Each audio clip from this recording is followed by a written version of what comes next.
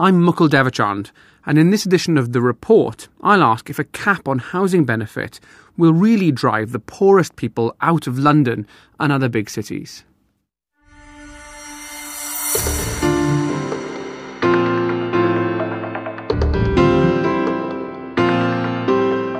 In this age of austerity, one measure stands out.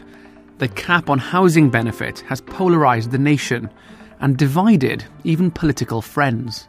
We will not accept any kind of Kosovo-style social cleansing of London. If they think that's fair, they should say to taxpayers, we think it's fair to charge you who are working hard more to give people housing that you couldn't afford if you were in work. I give way to mine. 1.5 million British people who haven't been given council houses live instead in private homes by getting all or part of their rent paid by the state. I live in a 5-bedroom house and I've got 6 children. I live on a very low income. So that means without the housing benefit, I cannot pay the rent. For The Report this week, we've been investigating how impending cuts to this local housing allowance across England, Scotland and Wales will really play out in the lives of Londoners, in the city where the cut will bite first. So we're just coming up the stairs, and there's a door here. So what room is this?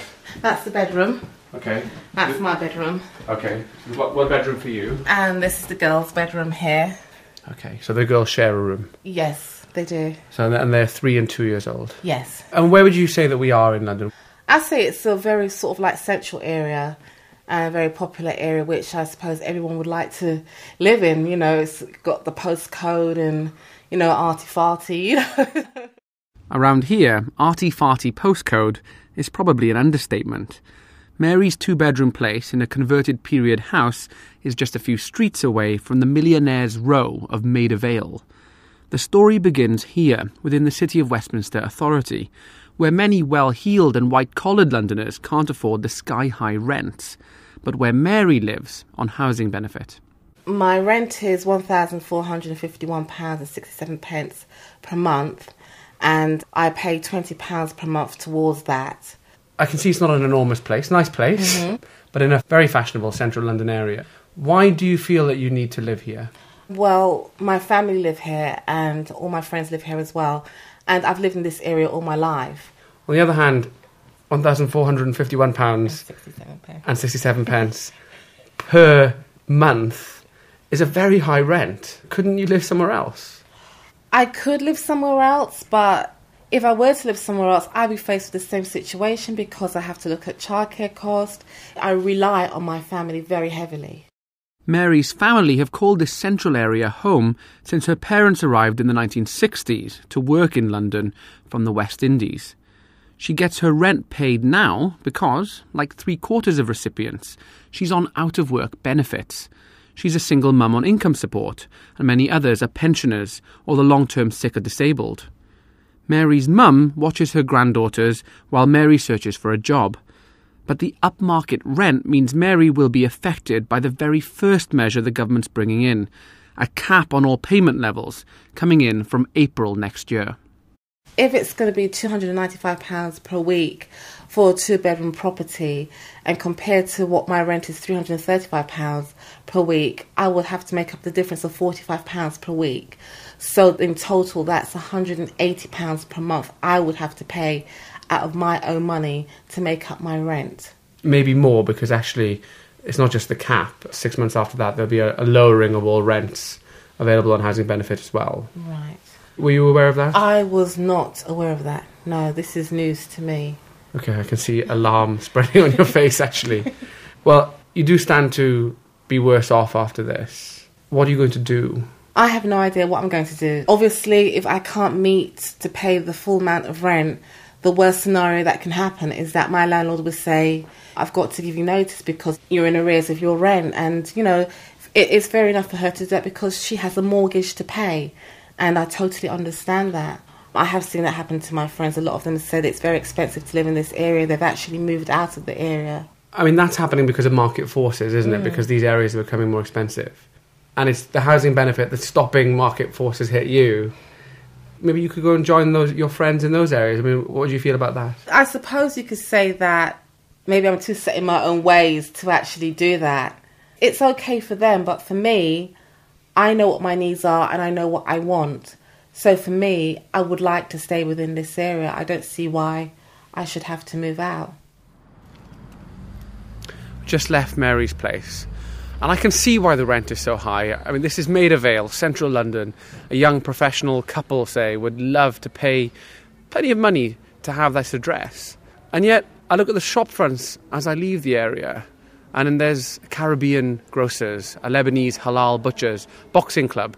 These are clues that there's an older working class community, West Indian, Irish, Arab, people who came in here when these houses were much cheaper and who are using housing benefit now, like Mary, just as a means of hanging on in this area. These are some of the most expensive places in the whole world. Lord Freud is the Conservative Minister for Welfare Reform in the coalition government. As Sir David Freud, he was previously an advisor on welfare to the Labour government. It is ludicrous for the taxpayer to have to subsidise people to stay in places which they themselves couldn't dream of affording and which are more expensive than virtually any other place outside Hong Kong. So you acknowledge then that quite a lot of people will have to move? We're expecting that a lot of the impact of this will be taken by the landlords. You're saying, in a sense, that you can have your cake and eat it, that people won't have to move because actually now that you're reducing the benefit, landlords will just put their rents down? Yes, we're expecting a large amount of the adjustment to be taken in rents. And the reason for that is that we are 40% of the market. And when the terms of trade change for 40% of the market, clearly the other side has got to make an adjustment. My name is Dan. I'm a landlord in Westminster. I own several properties in the borough. Most of them are based around here, which is in prime sort of Westminster area. And I have to say, it's a pretty stunning location. I mean, Parliament's just literally down the road. Literally, yes. And this is really prime SW1 postcode, central London, isn't it? Absolutely, yeah. And funnily enough, the block that we're outside, it was designed by Lutyens in the 1920s. I mean, perfect for an MP. Perfect for an MP's second home, but you're not renting to MPs, are you? You're Not renting to people on housing benefit. That's correct, yes. In a way, Dan's business model illustrates the government's point. He gets £25,000 a year from each of his 5 1- and 2-bedroom flats, more than they're probably worth, because of what he freely admits is an anomaly in the system. What kind of people are renting from you here? It's single mothers. And how much do you get at the moment for each of these flats? I get the maximum LHA rate, local housing allowance rate, which is £500 a week.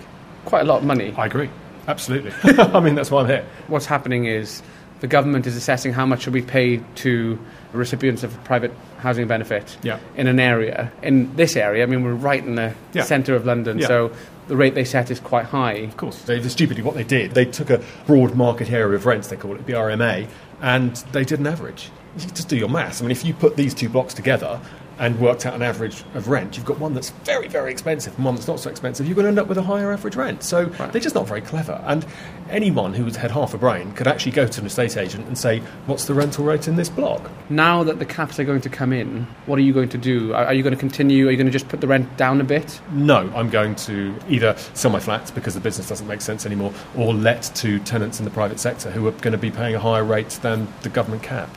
So despite the years of profits from the state, it doesn't make commercial sense for Dan to now accept the government's new capped rate of rent. He used to get £500 a week. Now he'd get a little bit more than half of that. The reduction is so great that it's single mums out and private tenants who can pay £350 a week in. And the terrible thing is that, of course, the girl just over there, she's got a son who's 6 and is very happy in the local primary school. What's going to happen?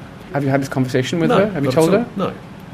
I don't even think she knows what's happening in terms of LHA cuts and everything else. If the government perhaps had consulted a little better or a little more effectively, then this situation may not happen. The government have just said effectively to me, we don't want you and your 5 properties anymore, go away. And that's where I'm going. Let someone else take over. Dan's getting out of the benefits game in desirable Westminster.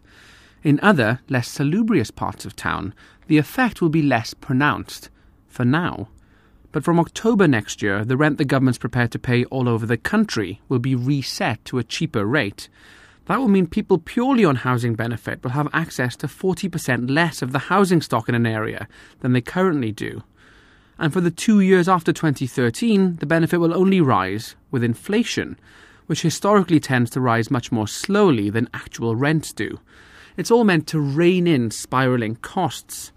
But the critics say this second cut means the squeeze we see in central London today will be seen in other British cities tomorrow, that people on benefits will be priced out altogether, leading to more stories like this man's. My name's Terry Lane, I'm 49 years of age. I work for an architect's company. I'm a document controller and printer. I earn £18,700 per annum. Terry Lane is one of the people on local housing allowance who have a job but don't earn much. 26% of people getting the benefit are actually working, and the working poor already account for 40% of recipients in areas of outer London, like Barnet Borough, where he now lives. Terry has already been edged out from where he started off. He was born to Irish parents in the same central area as single mum Mary, in what was then a slum. He grew up in a council house, but today he pays £800 a month from his own pocket and gets £200 in top-ups from benefits for a compact 2-bedroom flat. It's home to himself, his wife and student son in Hendon, 7 miles away from work. A journey he often walks or cycles to save money. It is tight. It's a constant worry, to be perfectly honest, because all I'm thinking about is rent. And to be put in a position like this and not having security of your own home, for example, and being in the private sector and relying on housing benefit to top up your life, so to speak, is rather daunting. But cuts do have to be made, don't they? And we're all facing difficult choices. And lots of people live quite far out of London and have to bear that. So, is it fair for you to be upset about this? I'm not asking for anybody to say, oh, I feel sorry for whatever. Housing benefit I need. Otherwise, I don't have anywhere to live. I can't afford to live anywhere else. If they want me to live in Manchester, how am I supposed to get to work? Maybe it could be time for us as a society to accept that some people can't live in London. They can't live in the centres of our cities. The poor have always lived in London and the rich have always lived in London. They've lived side by side for centuries. You take away that element of London, you take away a city that will have no heart. We need poor people to do the dirty work for Londoners. I don't want all the poor workers to be shifted out into the outer boroughs. We built London, the poor people. Remember that. When the cut in rent comes in from October, Terry's benefits will actually only go down a small amount, probably around £25 a month.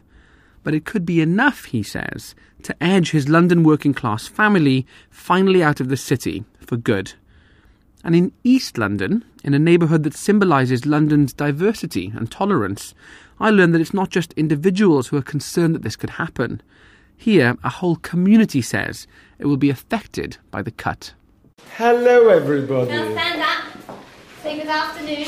Good afternoon. This is Stamford Hill. Are you in the senior It's a school? part of Hackney. This is the largest Haredi Jewish community in Europe. Lives in this section of London.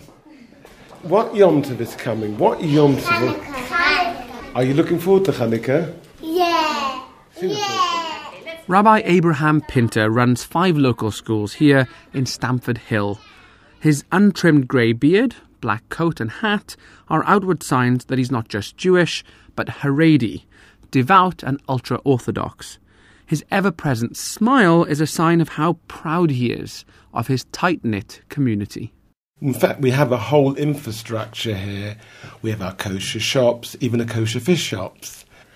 I love this area, but to be very honest, I don't have a choice. I have to live in this area because this is the only area where I would have the infrastructure which I need, where I can practice my religion and where my extended family lives. I was born here and I've got my grandchildren here. How many grandchildren do you have of interest? 28. Large families on relatively low incomes in a Hackney which is becoming an increasingly expensive part of the world. It all means that East London's ultra-Orthodox Jewish communities are likely to lose out, as housing benefit is capped and then cut.